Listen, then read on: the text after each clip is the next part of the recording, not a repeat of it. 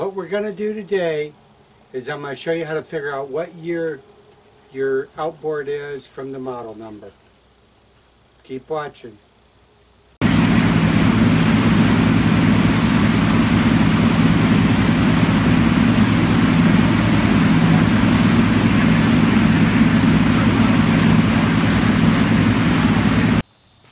First of all, right here on the transom, you can see where the model number plate is, and it's right here. And right there is mine. You can see the model numbers E30 or EIC. So let's check it out.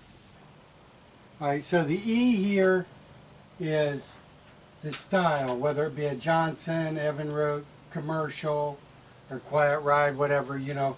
It would either be an E, a J. If there was another model variation, there would be a letter here, whether it be for Australia or Canada or whatever. There might be another C or a C or an A or something here, but for mine we don't have that. So we got the E for Evinrude. Next one is going to be the horsepower right here, HP. The R is going to stand for, it kind of gives us some of the features of it. This R here stands for rope start.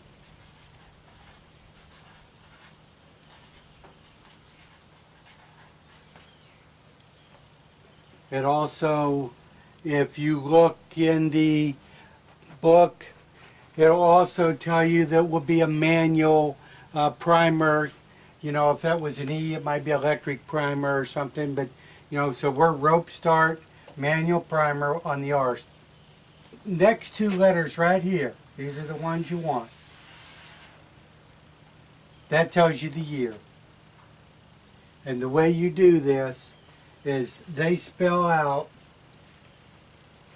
introduce, so then 0. So if you look this up, the EI, the E is the 9, and the I is 1. So this motor here is a 1991. So if you go your introduces, number it, these two here, and this last one is considered a model run number or a suffix. So if you order parts and it tells you suffix or model run, this is C.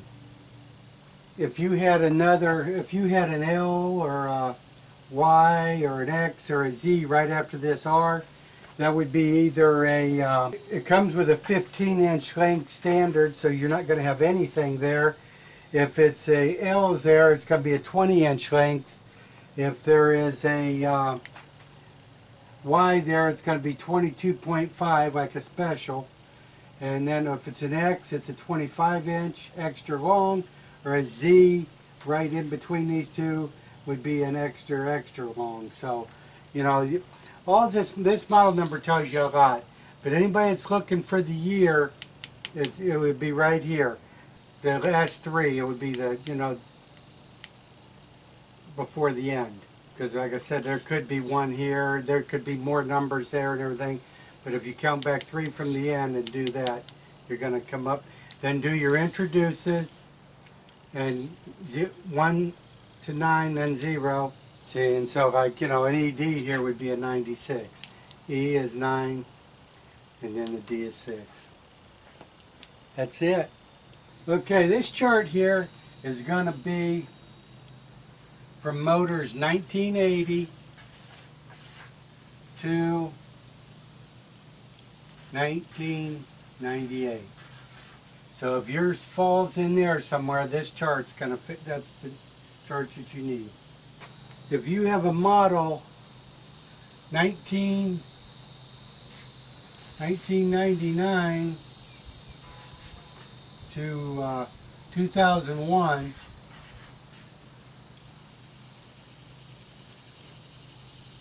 your style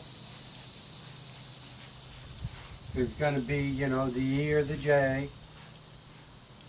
Horsepower, you know, might be here. It's going to be here, whether it be a, you know, 70 or whatever. Then you're going to have your design features here,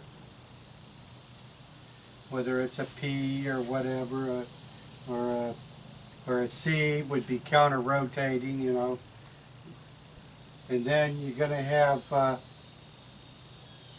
your shaft length over here is going to be, you know, like I said, like a Z would be a 30-inch shaft. Then you're going to have a number here, whether it's 3 or 4-cylinder. Then you're going to have your introduces here. Then you're going to have two letters beside each other, like an EE would be a 99. You know, EE would be 99. And then you got your suffix on the end, whether it's an A or a C or whatever, you know. Well, I hope it helped you. I hope I didn't just confuse you, but if I did, let me know. And we'll see if we can simplify it. But like I said, the easiest thing, if you're just looking for the year, introduces, number it out, and it will be the second and third from the end. We'll give you your year model. Hey, if you like my effort here, give me a thumbs up and subscribe, and we'll look forward to seeing you next time. Have a good day.